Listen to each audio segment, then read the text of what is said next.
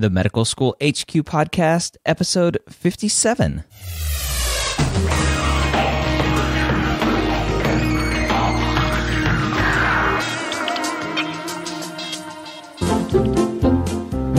Welcome back to the Medical School HQ Podcast. This is the place to learn how to excel as a pre-med student, learn what it takes to survive medical school, and turn your dreams of becoming a physician into reality.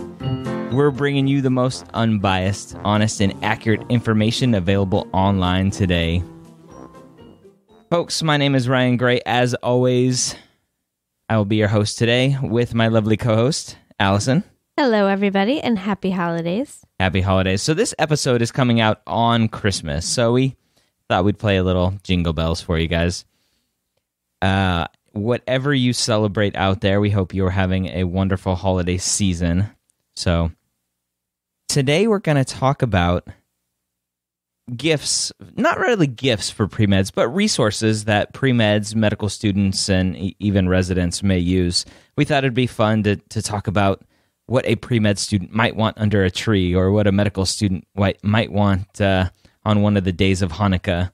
So we went through and talked about everything that we used as pre-meds and medical students, and reached out to a lot of other resources to see what people are using and what people want. And so we'll go through that list.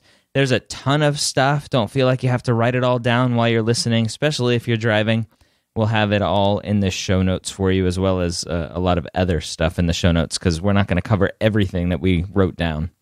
So before we get started with that, I want to give thanks to the few people that left us 5-star ratings and reviews. And I think people want me to pronounce names funny. So this one username is YVVVVVFSGH. How would you pronounce that, Allison? I have no idea. Yeah, exactly. So whoever left it, thank you. You said we are awesome. Thank you. Great. It says great information and detailed interviews. A must for all pre-meds out there. So thank you for that, however you pronounce that. And then we got one from Hasselhoff20, who says great for any med applicant or student. And one from Len Santos, who says, I hope to one day put on my white coat with my name stitched and followed by MD or DO. And when I do, I will have Dr. Gray and the entire med school HQ team to thank. That's awesome. So, Len Santos, you got the review of the day. Thank you all. Thank you for those. If you want to leave us a review and a rating, whatever that review and rating may be, you can go to medicalschoolhq.net/iTunes, and we will greatly appreciate it. That can be your Christmas/holiday gift to us. So let's go ahead and jump into the content for today and talk about pre-meds first. I think we'll talk about the books. We get a lot of people come to our site because we do have a post already about books for pre-meds, and we'll cover a couple of those books here today. And let's start with a well-known author who has written many books. He's a surgeon, Atul Gawande. He's written Better. He's written Complicated. Complications, yeah. It's complicated. Complications. And my favorite, A Checklist Manifesto. Mm-hmm. So why don't you tell us a little bit about some of those books? So Atul Gawande has been writing for quite a few years now. And as Ryan said, he's a practicing surgeon at Brigham and Women's Hospital in Boston. And his books are a different take. There are a lot of books out there, some of which we'll share with you, which are more sort of autobiographical accounts of people's experiences in medicine. His books are really more about problems that he sees in healthcare and in the practice of medicine and surgery today, and what can be done to make these problems better. So Complications was the first one that I read, and it's a really interesting look. He gives the reader a bunch of different cases, difficult cases that he encountered as a surgeon, and the different errors that occurred in the care of those patients. And then he talks about how can we reduce those errors. And Better, then in his next book, Better, he goes on to talk about other issues in healthcare in general, lawsuits, insurance. So a lot of his books are really geared toward how do we make the practice of medicine better. So I think as a pre-med out there, it's a great view into medicine and how someone who's currently practicing is trying to identify what the issues are and how to make those better. Yeah, and a checklist manifesto I'll mention really quick, I think is important for pre-meds and medical students to read because it starts to get you in that mindset of using checklists. And I think for practicing physicians out there today, and we'll have a link to I think it was an NPR article about checklists and how physicians are struggling with checklists because they think it's putting restraints on them, and when it's really not. And the Checklist Manifesto goes over the history of checklists. And checklists came about in the aviation industry, which I am, obviously, as a flight surgeon in the Air Force, I love aviation. And so the first 4-engine aircraft, the B-17, had a lot of problems before checklists were created because pilots couldn't remember everything to do with 4 different engines. And if you want to extrapolate that into an operating room, how is a surgeon supposed to remember everything that's supposed to go on inside a human body? I think the human body is a little bit more complicated than an aircraft sitting in a flight deck on an aircraft. So, great book, gets you thinking. Yeah, he's a fabulous writer. So the next book, The Intern Blues. So this is a book that catalogs the experiences of several pediatric interns who talk about what life is like as an intern. So for pre-medical students out there, it can be a little bit jarring because you're seeing what life is like in that first year as a doctor, which is one of the hardest years that you have. But I think it's a nice look into what the challenges are as an intern and what life can be like. Yeah, that was a good book. I read that one as well. Let's talk about White Coat. White Coat was one of my very favorite books, still is to this day, I think. When I was a pre-med, I couldn't put it down. It was really exciting because it's a book that takes you through a physician's experience when she was a medical student. She actually went to Harvard, and it takes you through every year of medical school and her anatomy class. And then when she gets into her third year, it takes you through each of her rotations. And it's autobiographical. She shares her fears, her triumphs, her friendships. She met her husband also in medical school. So it was just a wonderful journey to read about. And I loved it. So I recommend that to everybody out there too. We also have on here The House of God, which is a classic, and it's a very different book. It was published way back in 1978. I think it still is a great read for any pre-medical student or medical student out there. I actually read it right before I started my internship, which was kind of a funny time to read it. It's by an author by the name of Dr. Samuel Shem, and he takes us on this journey into the year of his internship, and it's pretty graphic, which is something I did not know about it beforehand. There's a lot that goes on in his internship in the hospital that is probably very unrealistic, at least from what Ryan and I saw being interns and residents. There's a lot of sex. There's a lot of just really graphic stuff because he's as he's going through this very difficult time in his life, he's lusting after all these nurses that are around him and having all these escapades, and it's a little bit crazy, but he makes friends with some of his co-interns, and they share a lot of really difficult experiences together, some of which are really just tragic. And so I wouldn't say it's the most realistic view of what intern life is like, but it's just a great story. And some of it ultimately is probably realistic in a certain sense. Yeah. So it's a great book. Most modern hospital dramas are loosely based on this book. Right. if you think of Grey's Anatomy and not Scrubs, but Grey's Anatomy is the biggest one that comes to mind that is based on this book. Absolutely. And he actually wrote a second book after The House of God, which was about more his experiences as a psychiatrist going forward. So that's something that you can also look into if you're interested. Yeah. And then you have written down, The Spirit Catches You and You Fall Down. This is a wonderful book. I read this book actually as part of a course that I took in my fourth year of medical school. So I read this quite a bit later. However, I think it's a book that for anyone, whether you're in healthcare actually or not, it's a book about a little girl who is from Laos. She and her family were refugees, and they're part of the Hmong community.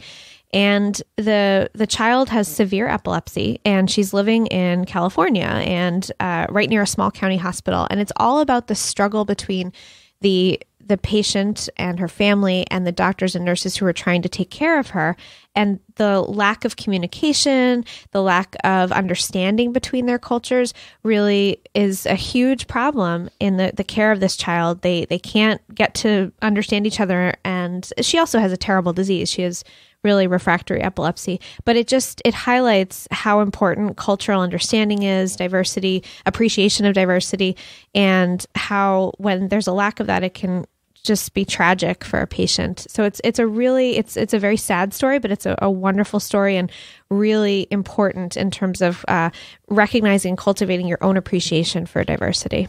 Yeah.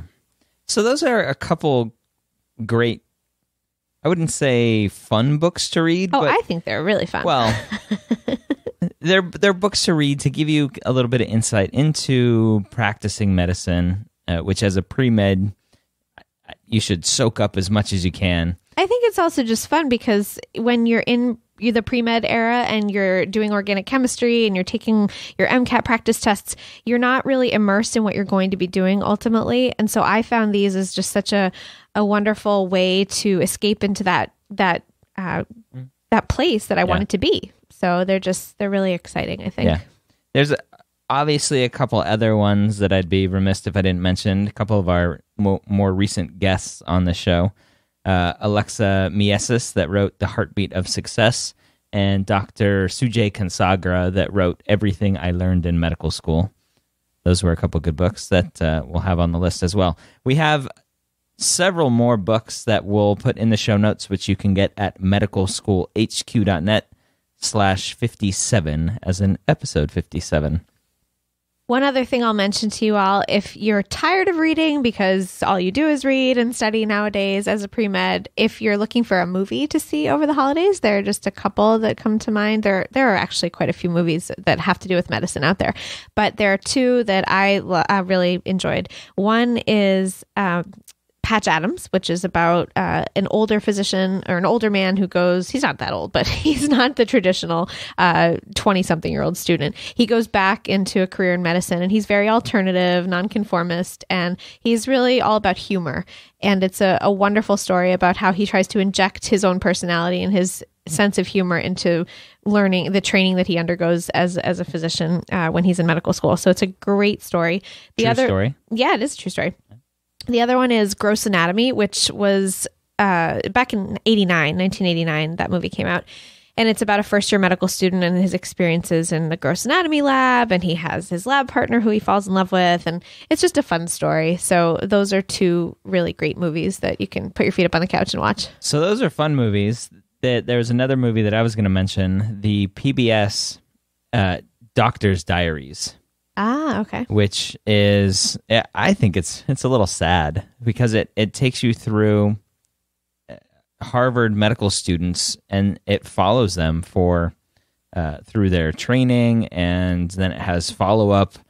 I think it's like 10 or 20 years later, and I think they're like all divorced, and there's a lot of issues, but it's a great look again into what life is like as a physician. So that's another good one to watch during the holidays if you have some free time. So those are some books.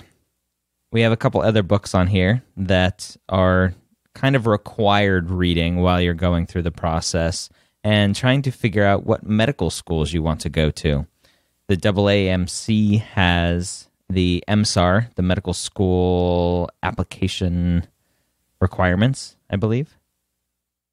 Rather, the medical school admissions requirements, and the ACOM, the osteopathic schools, have what's called the College Information Book, the CIB. And those two resources kind of give you the nitty-gritty on every medical school that participates, and you can see MCAT scores, you can see breakdown of their students, you can see required courses, and you get a good look at each medical school, and it helps you do the research while you're going through the process and picking schools to go to, because ultimately you don't want to apply to all of them because that's way too expensive. That would break the bank. Yeah. The average is 14 or 15 schools, it seems to be every year, that students apply to. So choose wisely those 14 or 15 if you're going to apply to that many, and hopefully will increase your chances of getting into medical school. Absolutely. So in general, for any pre-med out there, one of the things that Ryan and I talk a lot about is the importance of gaining clinical experience before you apply to medical school. So that you can really get to know for yourself, why is it that I want to be a doctor? Why do I want to do this more than anything else in the world? And also so that you can then share that with the admissions committee, both in your personal statement and also when you interview with them, hopefully. They want to know why do you want to be a doctor? Can you show that you have had experience with a physician, with other healthcare practitioners, so that you know this is for you and you have a real sense of what doctors are doing on a day-to-day basis? So with that said, one great way to keep track of your clinical experiences as you go through them is by writing them down. And yes, you'll probably remember forever some of the really key experiences that changed your thinking, that really made you want to become a doctor. But it's really, really helpful if you months later, when you're sitting down and actually writing out your personal statement and reflecting back on these experiences, also those 15 key experiences that you have that is on that application. It's really helpful if you've written down even just a few notes here and there about what really surprised you, what challenged you, what experiences you'll never forget as you go through these different clinical experiences, shadowing, observing, volunteering, whatever you may be doing. So keep a notebook if you can. And it can be a tiny little thing that you throw in your pocket and you just take it out every now and then and just jot a few notes down. Yes, that is a great idea. That or iPhone apps or whatever you're using these days.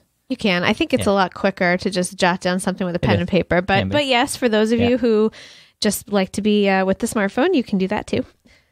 All right. So we have some more books on here. And the MCAT, that famous 4-letter word.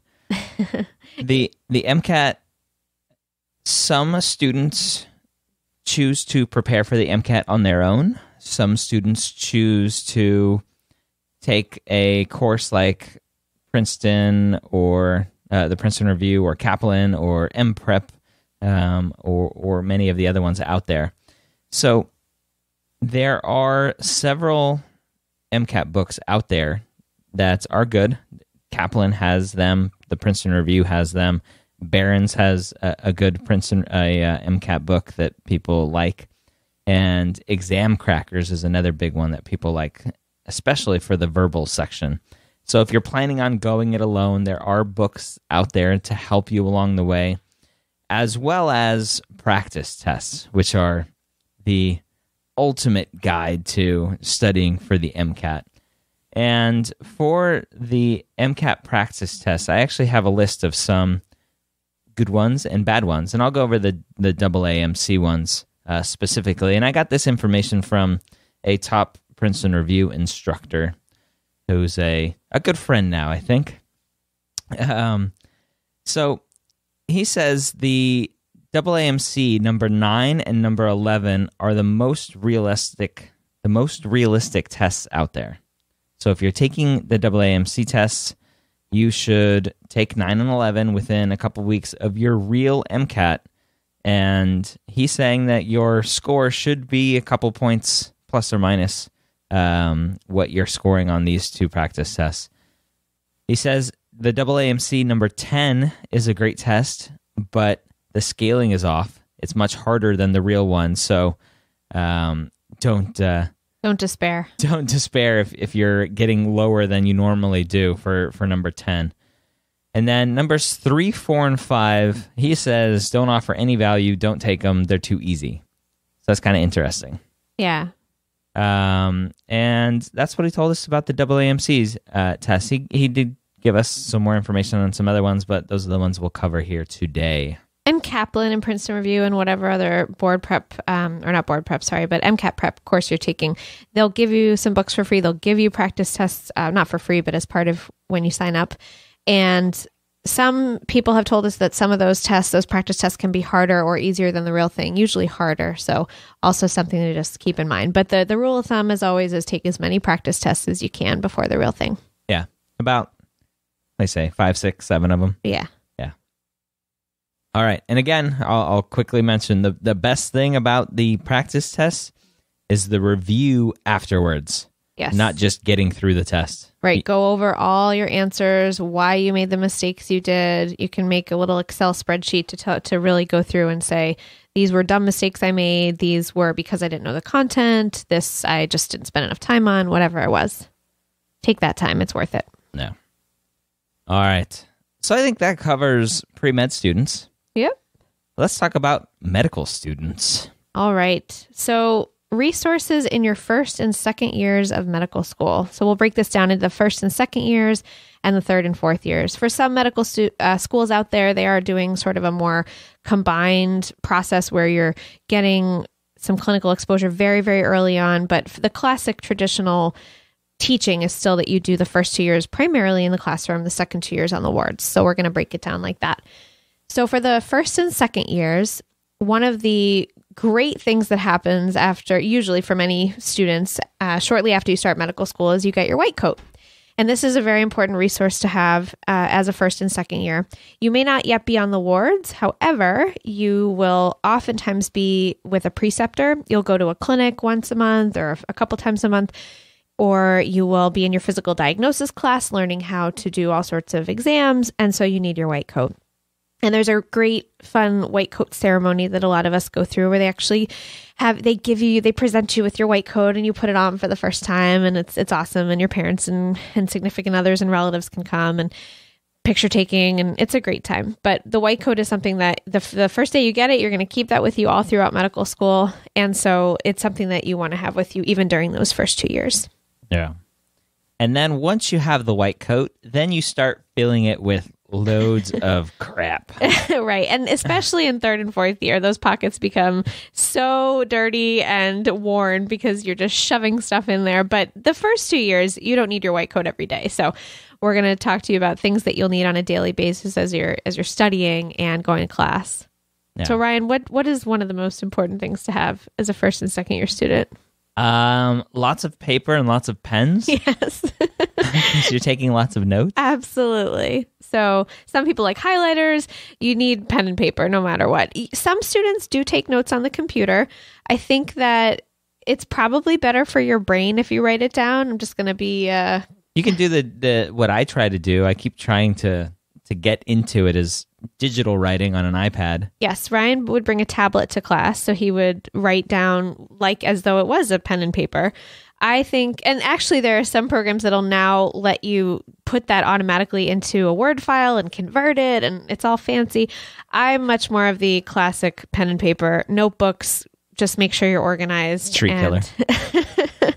So hit up Staples or Office Max or whatever. You're going to need lots and lots of notebooks, paper, pens, all that stuff. And you will need a computer as well, because it's important to know that a lot of teaching nowadays in medical schools is online, and you may have courses you have to take or study preps, things that you'll need for. So the ultimate question, and this is a very important question. If you're going to buy a notebook and you're writing to Santa Claus, this is what I want under my tree. Wide ruled or college ruled? Oh, definitely college ruled. Oh, God. I don't even know why they make wide ruled paper, honestly. I couldn't stand it. Couldn't ever. I knew I'd get Still will never buy it. Yeah. All right. So you also, and you really can't wrap this and put it under a tree, but as a medical student, you need somebody, and depending on your study habits, you need somebody to study with, typically. And it's more not somebody that you're going to sit there and talk with the whole time as a study buddy, but somebody that's going to keep you accountable. Absolutely. And that's what Allison did for me during medical school. Was she kept me accountable. She would wake me up every 5 minutes when I'd fall asleep, and she would make sure I showed up to study every day. And well, thank you, Ryan. I appreciate that. Yeah. And so it's important to have an accountability partner. Yeah, they also will give you moral support. So when you're really tired and it's your 50 millionth day in a row at the library, you have some company, somebody to sit there with. And like Ryan said, you don't have to talk to that person. It's just someone to keep you company. Could you not have a study buddy and fly through medical school and be crazy successful? Of course. But some people just find that it's nice to have a buddy to help you and keep you motivated along the way. In fact, it is another thing to be aware of. If you meet someone and you want to study with them and then you find that you're talking all the time, that's probably not going to be your best study buddy because you want to be able to focus. So with a good study buddy, along with that comes a good study environment. You want to have a place where you're going to be able to focus, block out all the distractions, the Facebook, Twitter, you name it, news articles, whatever is going to distract you, whether maybe it's even your computer. You want a place where you can really just drown out all that noise and focus and be aware that listening to really loud music may distract you. People at the coffee shop where you are may distract you. So find what works for you wherever you go to medical school. Find what works for you. Yeah. All right. So something else, a minor thing that is important that you'll learn pretty quickly is bring a change of clothes to the anatomy lab. Yeah, it kind of stinks in there. It stinks. So just bring a change of clothes. We don't really need to talk about that a lot. Then we have textbooks and other books for medical students. And the classic book that every medical student loves and talks about is Netters. And I think every medical school, if they don't use Netters, they should. It's the classic anatomy book. Yeah, it's an atlas with loads of pictures, and it's like your Bible in your first year. Yeah. And then during second year, there's a pathology book called Robbins, which is another huge one. Literally huge. Yeah, we took notes on the whole darn book, cover to cover. Yeah. And so those are a couple of great textbooks that you will be using during medical school. If you're a pre-med now and you want to get one early and start learning, go ahead. And every medical school may vary a little bit. You may have other books, obviously, but those are some pretty common ones. Yeah. And then as a medical student, we have, I wouldn't call them Cliff's Notes, but they have review guides. And there are a couple different companies that do review guides. And they're all a little bit different. And some students like one version and some students like another. And so they have the BRS guide. They have High Yield, and then they have the Rapid Review books. Mm-hmm. So those are all little study aids that kind of help you as adjuncts to the big textbooks. They're very high yield information, so that you can sit there and go through and have some more bulleted notes to go off of. Yeah. And everybody is sort of particular. I personally really like the BRS, which is Board Review Series books. Some people swore by High Yield. So different things. And then the other very important kind of probably number one tip for first and second years is the first aid for step 1 or level 1, whatever you're taking if you're an osteopathic student. But the first aid for step 1 book for allopathic students, I think one of the biggest tips that doctors, our friends and other people that are actually in the academy now talking about it, they say, what do you wish you would have known starting medical school? And they all, a few of them say, I wish I would have known to buy step 1, the first aid step 1, when I first started medical school, so I knew what was important and what wasn't. And I don't agree with teaching specifically for a test or learning specifically for a test, but having the book and going through it while you're going through your classes kind of helps narrow the path a little bit for you. Yeah, it'll help train your brain and what exactly is that high yield information that you're going to be asked again on that really important test. All right. Now let's get into some fun stuff. Now this is a lot of stuff that you can ask for Hanukkah Harry or Santa Claus to bring you for a present. And that's third and fourth year of medical school. This is what you can fill your pockets with, your white coat pockets with.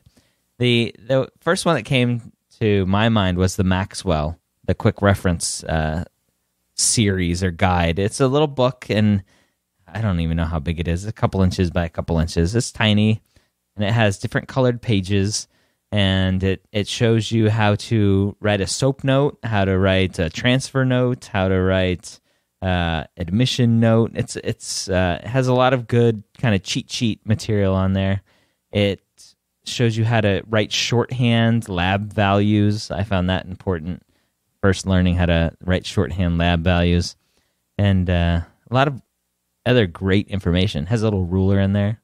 Yeah, it tells you normal lab values, just all the key little important stuff, especially when you're first starting out and you're taking a history and physical on the wards for the first time. It's helpful to just have it written down. What are the key things you need to be asking, the order of the note, your history of present illness, past medical history, et cetera, et cetera. Yeah. And then another huge one that's important that I don't know. It'd be interesting to go back out on the wards now and see if medical students are using the paper book or if they're using apps on their phone. But Pharmacopoeia was the Bible for medical students and attendings. It's a little tiny pocketbook. They have a small one and they have a big one. And it goes through common doses for different medications and if it's safe for pregnancy or safe for breastfeeding or a bunch of other stuff, but it's kind of a little pharmacy Bible. Absolutely. And there are some other pocket books that people carry around. So Pocket Medicine, which is the Mass General Hospital Handbook of Internal Medicine, is a great one. Very, very high yield information that you need on different topics in internal medicine, but you could really use that book for anything. I mean, it has topics in a lot of different realms in medicine and surgery too. The Washington Manual is another one.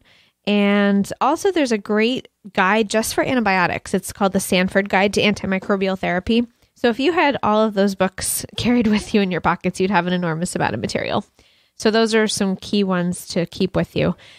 And I think I carried all of those books with me. I think I did too. Yeah. I think that I was more partial toward the Pocket Medicine Guide as opposed to the Washington Manual. So I probably carried one, not both of those. But yes, you will find that your white coat gets very heavy from everything you're carrying. Yeah. And also just to note for the surgical rotation, there's a great book called Surgical Recall, which is a nice sort of bulleted key book that you can keep with you on the wards, especially when you're preparing to go into the OR and you know you're going to get pimped. There are some key bulleted points and Q&A that you can go through. Now, for those of you who are thinking, well, I don't really want to carry books, you probably could get away with not. I still think that even though we're in this electronically driven era, it's important to have some of those books on you. But there are some key apps that you can get now that are on your iPhone or your Samsung or whatnot. Some of the key ones that we've highlighted here are Epocrates, which is like an electronic version of the Pharmacopoeia, and it's a major drug reference, and it has like every drug in it you could think of, and all the dosing and all that good stuff.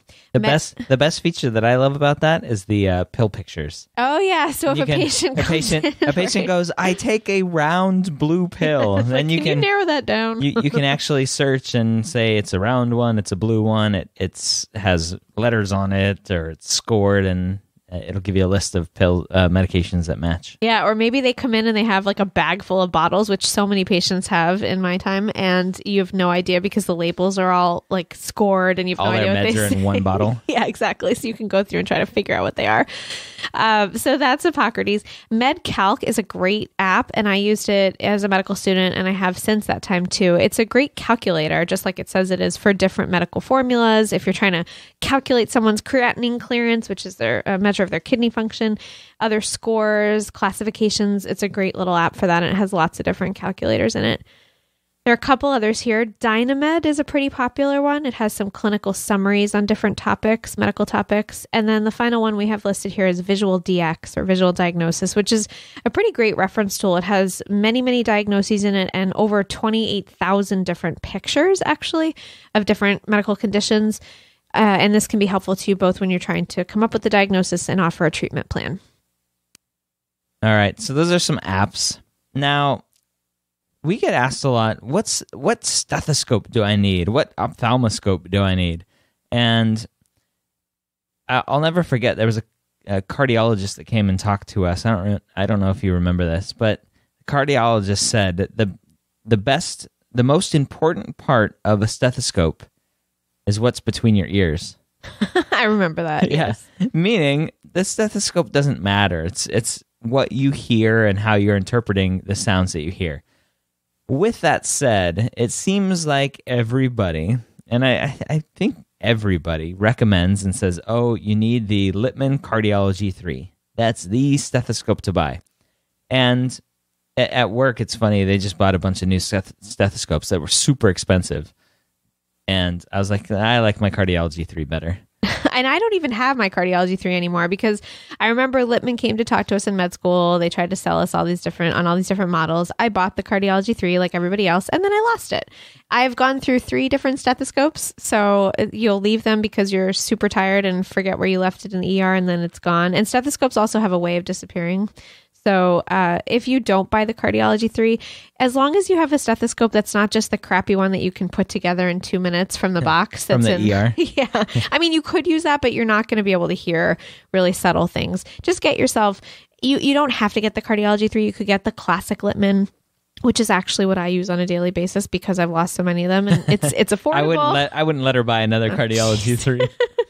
It's affordable. You can hear very well with it. There are even some stethoscopes out there that'll let you record when you're listening to a patient, which is just crazy, but you don't need all that stuff. The other thing I will say, folks, you do not necessarily have to have an ophthalmoscope. We all went out and we bought our Panoptics and these fancy ophthalmoscopes that we were going to carry around in the wards.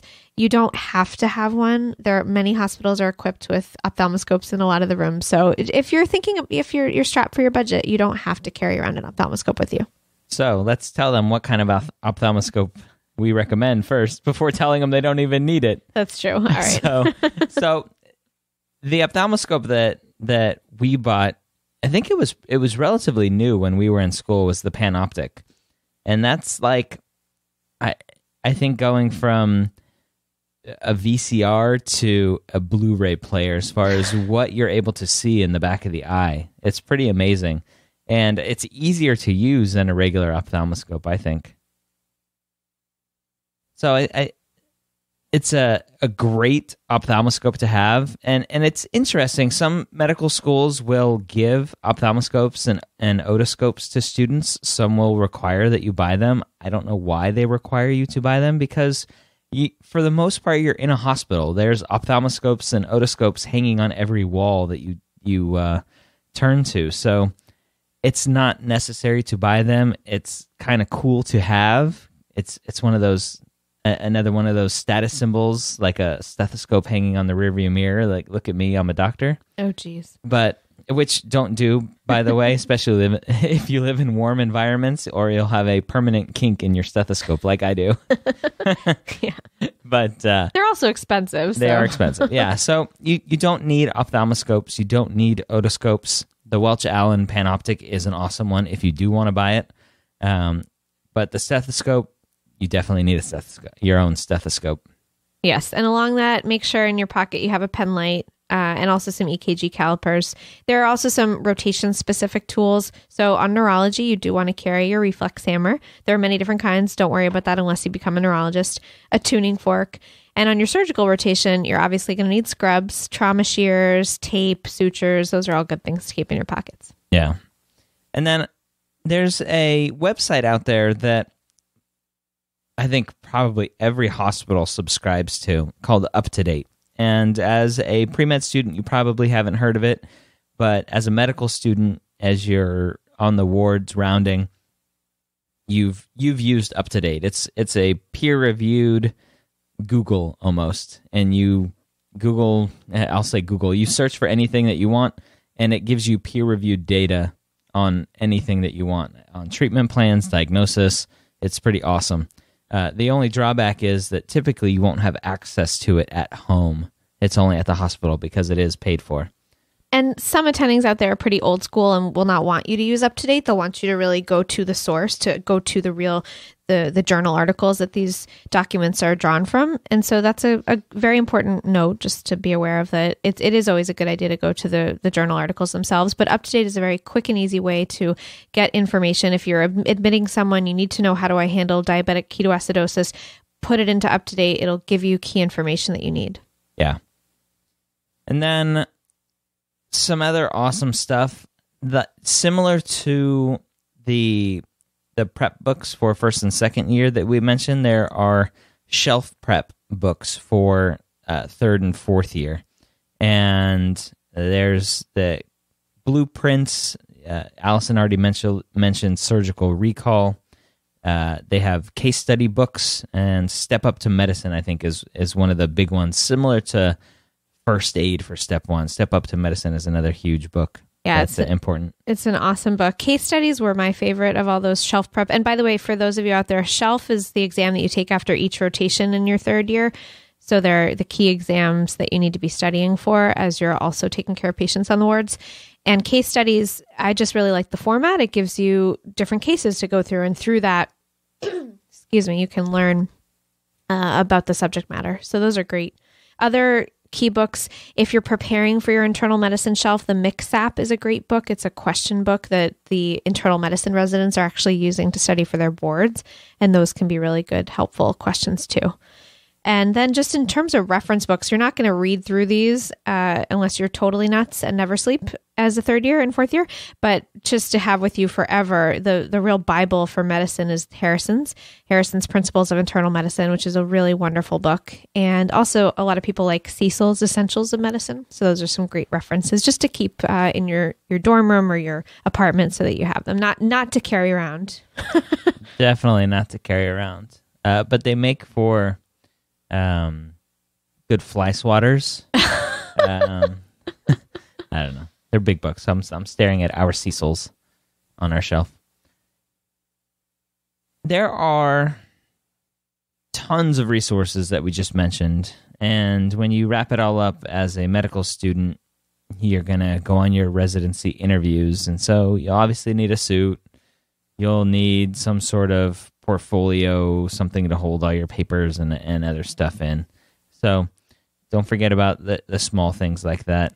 The AAMC has a roadmap to residency and kind of help choose residencies and show you what's competitive, what's not competitive. So there are a bunch of different sources for choosing a residency as well. Yeah, so those are some great resources for all of you to have when you're on the wards, running around, taking care of patients. And then we'll just wrap up by talking about resources for residents. And this is going to depend certainly on what type of resident you are, what field of medicine or surgery you're in, where you are. But just in general, we thought we'd highlight a few. A few easy ones that every resident needs. Absolutely. So a board review book, just like Ryan said, when we talk to people, they say, well, what is something that would be very useful if you had to do it all over again? And that is just to have a board review book, even from the start, because it'll, again, start to train your brain and what are the key things I need to be learning for each diagnosis. And so find out from your peers, other residents who've trained before you, find out what board review book would be recommended and just have that with you. Now, key essentials for residents, a coffee maker or gift cards in multiple to your favorite coffee place, whether that's Starbucks or Dunkin' Donuts or Pete's or wherever it is. Or if you don't drink coffee, then I don't know what to tell you because you're crazy. I don't drink coffee. I know. Ryan and one of our best friends from med school got all the way through without ever having a sip of coffee. However, Ryan did drink quite a lot of diet soda. Yeah, I drink a lot of diet. And other just key ones, sleep, food, and family and significant other time. Those are probably the most valuable resources for all residents. Yes. And wonderful patients to help you learn everything. Yes. And those final few we know that you can't really put under the tree, but that's okay. They're very helpful resources. Yeah. So hopefully that was some good information for you. We thought we would do something a little bit different since this is coming out on Christmas. We debated whether or not to even release a podcast for Christmas, but we thought it'd be fun to go over some resources that Premeds medical students and residents should know and have. And we'll have, like I said, we'll have some more in the show notes at medicalschoolhq.net/57. And on that show notes page, if there is a great resource that you use that you think other people would benefit from, go ahead and leave a comment there on the show notes. Again, medicalschoolhq.net/57. You can also say hello to us on Twitter. I'm at Medical School HQ. Allison's on Twitter too, a little bit. She's at Allison_MSHQ. Or you can go to our feedback page and actually record some feedback for us and send us a message or a question, and we can play it here on the podcast. And you can do that at medicalschoolhq.net/feedback. Don't be shy. We really love to hear from you guys. So as always, I hope the information provided will help better guide you on your path to becoming a physician. And just as importantly, I hope you join us next time here at the Medical School Headquarters.